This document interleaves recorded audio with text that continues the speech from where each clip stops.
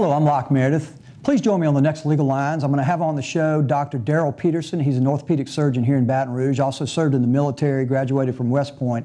He's going to talk to us about being an orthopedic surgeon and how health insurance has affected the practice of medicine, along with workers' comp and many other numerous items. So join us on the next Legal Lines with Dr. Darryl Peterson. Cox Communications is homegrown with local programming for you. Whether it's local sports, local arts and education, local news and weather, local faith and worship, or local stations with the best in entertainment, Cox Communications brings it all home to you. It's homegrown programming with roots, only on cable, only on Cox.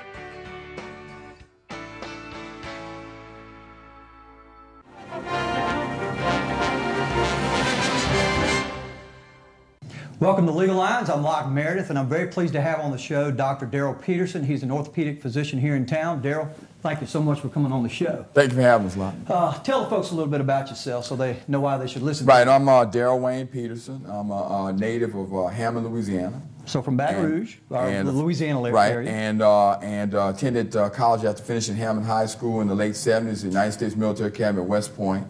After that, went on duty with the United States Army, where I finished medical school. Then did an orthopedic residency in San Antonio. Served the last 6 years of my obligation at Fort Hood, Texas. Actually served in Desert Storm, you were telling me. For a short time, and then did a hand fellowship at Louisville Clown Institute, and then came to Baton Rouge in 1998, where I practiced since. And it's interesting, we were talking, give the folks 4 years of college, 4 years of med school, 5 years of a residency training, and orthopedic residency is 5 years, and then 1 year because of your specialized in hand and upper extremity. Very interesting. And then you were the chief surgeon at the largest Army base in the U.S. Right, Fort Hood, Texas, 50,000 soldiers and their dependents, located in Central Texas. Very busy place. You got a lot of experience. Worked with a lot of good orthopedists. Well-managed facility. And are responsible for the largest concentration of American combat power in one place. Jeez, my so, and you were telling me also that you've probably done well over 10,000 surgeries? Probably, yeah, if you add it up. Try not to think of it like that. Sounds like a lot of work. But as you say, we've been trained, and it's been a great process to get there. I tell students all the time when I go to talk to them at school, you don't jump from being a third grader to doing the surgery. We have a lot of training experience to get us to that point. It's amazing. Tell the folks how you decided to become a doctor. Well, it's an interesting story. I tell people that when I was growing up in Hammond, I lived on my great-grandparents' little strawberry patch. One day I'm with my great-grandmother, and she gets a little call that neighbor's daughter is going to labor, and she says, "Come with me." I run down there with some buckets and towels, and I'm sitting there watching her help this child come in the world. And I mean, a lot of people are afraid of blood, but I was excited. So a child was born and a doctor was born. Well, the fire was kindled right there. Well, let's explain to folks the specializing in the hand surgery. Why did you do that? How does that differentiate you from the typical orthopedic doctor? Correct. What happens is we all get training in that, as you said, you go to medical school, 4 years of that after college. Then all physicians are required, in order to have specialty training, to go on to what's called residency. Very much like what you see on television shows now if you watch ER or some of the other shows. I guess it's like on-the-job training? It's on-the-job training. And so I hear that's incredibly grueling. It can be. I mean, they've made some changes recently such that they have a more like an 80-hour work week, which is 80 hours. 80 hours, yeah. They cut it down to 80 hours. Unbelievable. But you need that kind of hands-on training in order to be able to provide care to the society at large. I mean, you can't learn it all just reading a book. So you have to be able to get that experience. And in the middle of that training, I was exposed to two types of procedures I found fascinating. Reconstructing complex injuries to the hand, on-the-job work, or people born with bad arthritis. I thought that was very interesting. And then the chance and opportunity to replant severed limbs. People cut off their thumbs or fingers. That 40 years ago, that would be the end of your career. Now we have the technology and the capability to reattach those and get you back on your same life plane that you would have been on had you not been injured. That's amazing. What takes place during the residency stage? Because I think a lot of folks think, a new student just gets out of med school and then he's in there doing surgery. I assume it's a process where you're allowed to do more and more. Right, exactly right. There's gradual you're gradually doing more and more procedures and getting exposed to more and more patients, supervised under a fully trained, fully certified teacher physician. Basically someone who's dedicated their life to academics, pursuit of research, complex problems, and teaching residents. And in fact, you teach or have taught in the past. I have done that in past positions, that's correct. And you are have been or are currently licensed and board certified in 6 other states? We had been, yes. Specifically where I spent most of my time in Texas. Started off in Colorado where I did my internship, and then also in the state of Georgia, anticipating a military move, and of course here in Louisiana. And so what happens, you get gradually exposed to more and more complex procedures as your training process is coming towards its end. Until by the time you're in your last year, you're pretty much functioning almost as you will when you graduate, but still under supervision. Let's explain to the folks what an orthopedic physician is compared to a general practitioner or a neurosurgeon or a neurologist. Well, orthopedics, the word itself comes from the Latin to make a child's deformity straight. So that's what we do. We basically take deformities and injuries of the bones, the joints, the muscles, the tendons, and the ligaments, and we correct them, through surgery or medical treatment or the use of devices. And so that's our specialty, and that's why you would come to an orthopedic surgeon, or that's why you would seek that. So if you have problems of the bones and joints, the ligaments and tendons, sports injuries, injuries on the job, or if you have pain or numbness and tingling in the extremity parts, those are things that you come to an orthopedic surgeon for. Let's talk about how, because of technology, the practice of medicine is changing so fast. I know we have, because of the computers, a whole different type of testing system or diagnostic system. Correct. Explain that to the folks. Correct. Well, you can just look at, say, in the lifetime of a typical 35-year-old or 40-year-old person here in Baton Rouge. We've had an onset ability to diagnose things we could never see before with imaging through MRI, magnetic resonance imaging, through CAT scans, which are computerized ways to look at the body. Then with the advent of arthroscopy in the 60s and 70s, we can look inside with small incisions and treat things that we used to make 12-inch incisions for when I was first starting my training. So those are two of the major technical advances. And lastly, in my field, in hand surgery, with advances in optics and microscopes, we can now repair vessels that are really the size of the human hair so that extremity parts can survive. So all those things now we bring to the forefront here in the South Louisiana community through our training and experience. And we have all of that technology here. We have that right here. I mean, it's not something you have to read about or think you got to go to Mayo Clinic or you got to travel to China. All that expertise is right here in our community. So the MRIs and CT scans are really a way to look inside the body without having to cut the body Exactly, open. and you can get it's basically, I tell my children, it's basically as if you're going to travel somewhere and you want to figure out where you have to go. You need the best roadmap you can get, and that's what they do, without having to walk the ground or having been there before, and without doing a lot of damage. So it allows us to, it saves time, it saves money, but most importantly, it allows you to get results without as much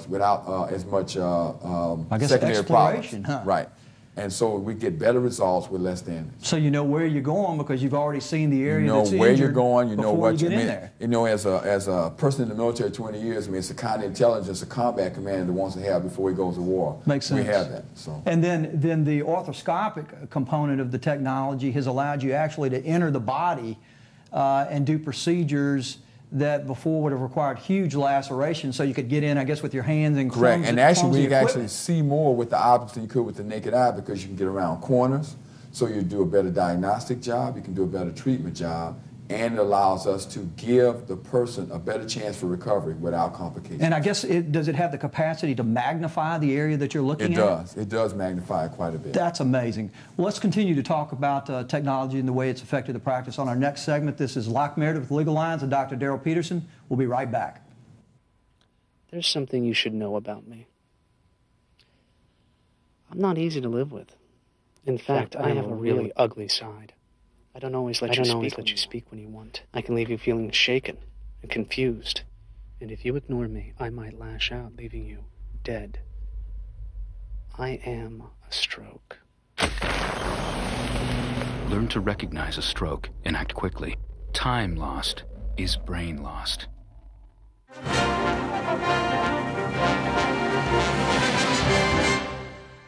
Welcome back to Legal Lines. I'm Locke Meredith, and again, very pleased to have on the show today Dr. Darryl Peterson. He's an orthopedic surgeon here in Baton Rouge. Darryl, again, thanks for being on the show. Thank you very much. We were talking about the way technology has changed the practice of medicine, and you were giving the examples of how you can look inside the body without having to cut it open, how the arthroscopic devices allow you to go in without having to create huge lacerations and use smaller tools.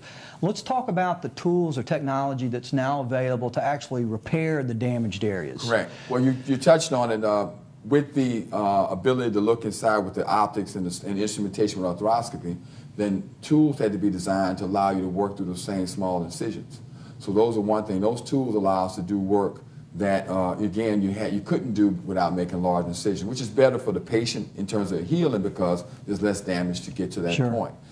Second, we have improved optics in our area, for instance, allow us to work under a microscope and do things we could never do before 30 years ago. Repair vessels as small as 2 human hairs. I can't even comprehend repair nerves that people couldn't think about doing before. I mean, when we how do you do that? I mean, well, like I said, I tell. Is it like, are you sewing? You are sewing under magnification that we didn't have 40 years ago. And indeed, it was only in the 60s that this technique actually came into the world. I can't even understand how you can move your hand small enough to suture it takes training, it takes training, but you can get that training. And that skill is available right here in our market, and so that's important. The other thing about the technology also, we have much better medications than we had before. That seems to be constantly changing. I know y'all have the pharmaceutical guys hitting in the office probably every day, dropping off stuff. And then we know the materials have gotten stronger too. Stainless steel has been replaced by titanium, which is lighter, smaller, so it's less obtrusive, so people can have plates and screws put on fractures. We have application of titanium rods for large bone fractures, so that in the old days, 30 years ago, you may have to stay in the hospital for 6 to 8 weeks if you had a broken bone in the thigh. Now you're in the hospital for 26 hours, and you're walking on it in a week, and the percentage of healing is much better, and that's all because of the science of the metals and the science of of healing that we've learned through experimentation and through research. It's amazing. What about the prosthetics and hip replacements and right? Knee Again, that's all something that was popularized, came into the forefront in the 60s, started to be done in the United States in the 70s. The materials now, a lot of people fear that if you have a hip or knee replacement, it's going to wear down in a few years. No, the materials have become so good in the engineering and the science of it has developed so much in the 80s and 90s that now they're lasting 15 to 20 years. And so someone in their 60s or 70s may be looking at just one time having these operations and going back to a great lifestyle without pain.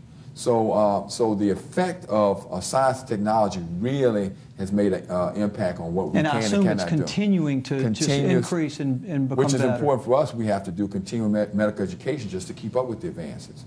And so you want to come to a physician like us who keeps up with those kind of things. You have to, because you want to offer that to your customers. In our case, that's patients. Now, how do folks go about deciding what type of doctor they need? And then you got a ton of orthopedics. I mean, is there a facility or is there some type of website that helps people choose? Correct. You can look at the Parish Medical Center website. Obviously, you can go to your primary care doctor, see who they're comfortable and have relationships with. Right. And they definitely know that.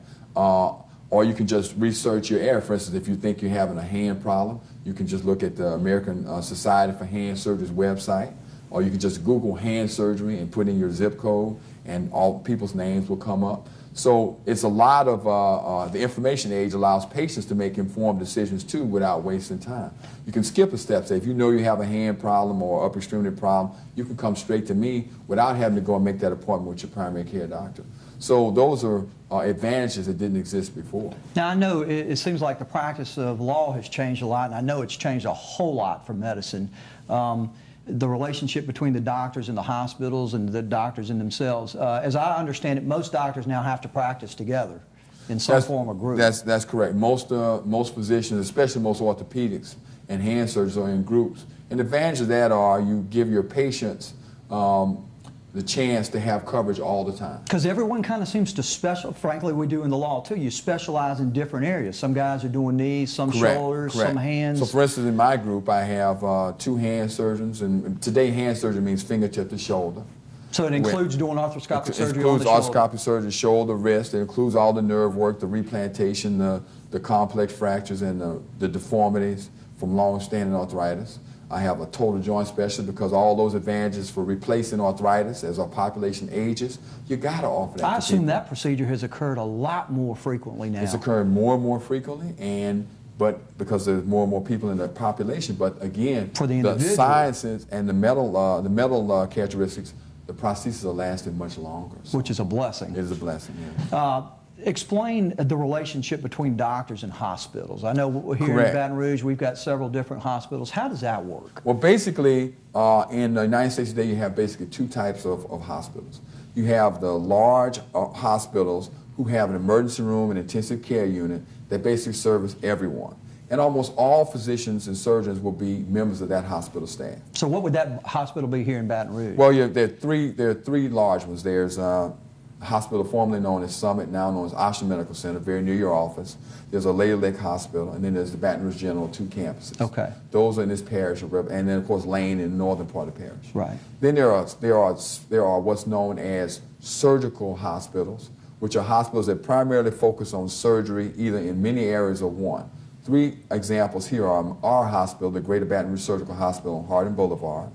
There's Surgical Specialist Center on Bluebonnet, and then there's a Neuromedical Center also on Bluebonnet, just a little bit closer to the mall. And as I understand it, those latter kind of outpatient surgical hospitals actually developed when the doctors who were using the hospital facilities were asking the hospitals to reduce costs or help them reduce the expenses associated with the procedure, and the hospitals wouldn't go for it, and those guys, all you guys went out and kind of opened up your own spots. Right, you touched on 2 of the complex issues, which were the basic summaries that attempt to become full partners.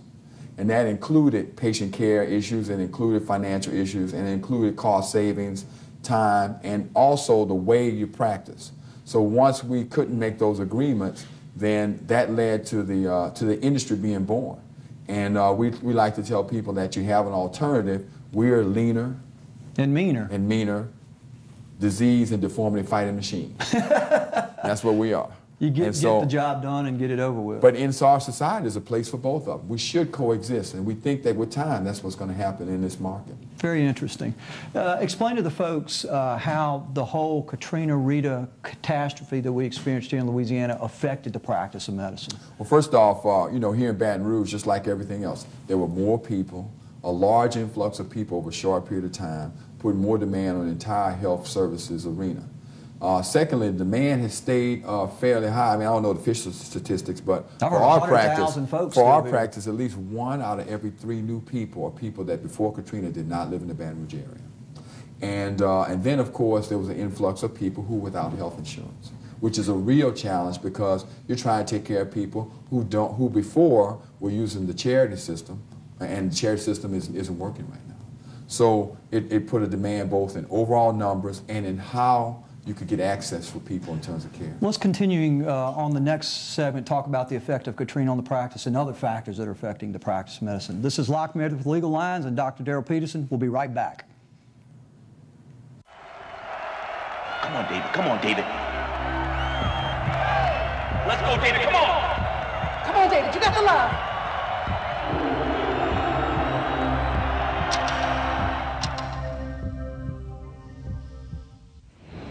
Get as involved in your kids' education as in everything they do, and imagine the success they might find. Stay in touch with the teacher. Visit the school. For more tips, call 1-800-281-1313. Good, David. Good, David.